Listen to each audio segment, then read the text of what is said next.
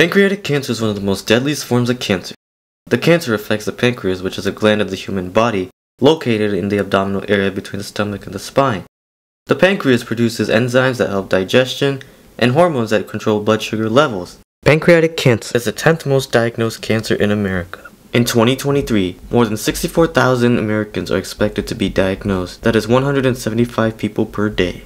Pancreatic cancer is extremely hard to diagnose. Pancreatic cancer is diagnosed through MRIs, X-rays, and ultrasounds. Let's learn more from Dr. Christopher Gondi, who was a researcher of pancreatic cancer at the University of Illinois College of Medicine, Peoria, Illinois. Hi everyone, I am Christopher Gondi. I work as a research associate professor at the College of Medicine here in Peoria, University of Illinois. My primary work is on pancreatic cancer. I've been working on pancreatic cancer for more than a decade. Pancreatic cancer is a deadly disease. That means only 11% people survive more than 5 years. The problem is it's very difficult to diagnose. Symptoms range from vague stomach pains, change in diet, diarrhea. So diagnosing pancreatic cancer is a challenge, an extremely difficult challenge for physicians. Once diagnosed, it's usually too late, usually fourth stage. What am I trying to do to help pancreatic cancer patients? Therapy resistance is a very big problem. That means people who are undergoing cancer therapy for pancreatic cancer specifically do not respond very well because the tumor is so advanced, and usually these tumors start to develop resistance. To overcome that resistance, we need to sensitize the tumor cell specifically.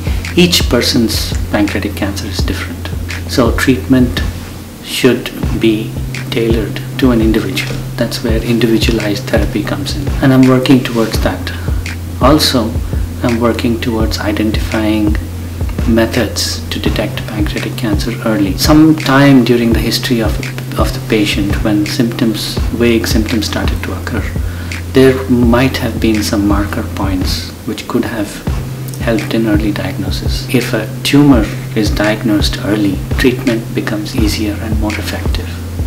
So we are using artificial intelligence-based methods to develop protocols where we look into the history of patients, thousands of patients, look at their history, and then see what was the common factor that led to a pancreatic cancer diagnosis. For all the promising work that Dr. Gondi does in fighting pancreatic cancer, he needs to raise his own funds to keep his research going. His work is funded by private donors, local grants, and from the Theresa Tracy Strive to Survive, which is an organization that raises funds to support this fight against pancreatic cancer. Let's learn more about the Theresa Tracy Strive to Survive from Orin and Kathy Naramore. Hello, we are Orin and Kathy Naramore. We, amongst a few other people, started the Theresa Tracy Strive to Survive, fighting pancreatic cancer. We lost my sister Theresa Tracy back in 2010 to pancreatic cancer. She was diagnosed in May 5th, my birthday, in 2010, and passed away maybe 11/29 of 2010.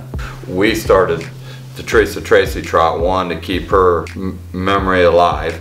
We're 100% volunteers. Everybody that is a part of the organization has lost somebody. So we started it in, I think our first one, so if it must have been 2012, the first Theresa Tracy Trot. So our first race, we actually made $18,000 that I think we give to Illinois Cancer. Got us in touch with Dr. Gondi, and the following year we donated half and half to Illinois Cancer and Illinois School of Medicine. So we've done this 10 years, and we've raised $751,000.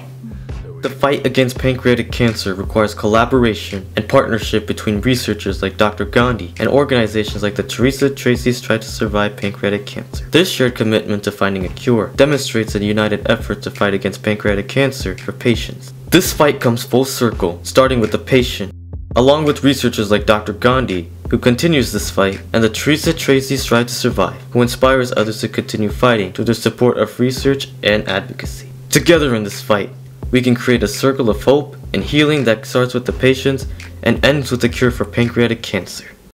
Go! Fight!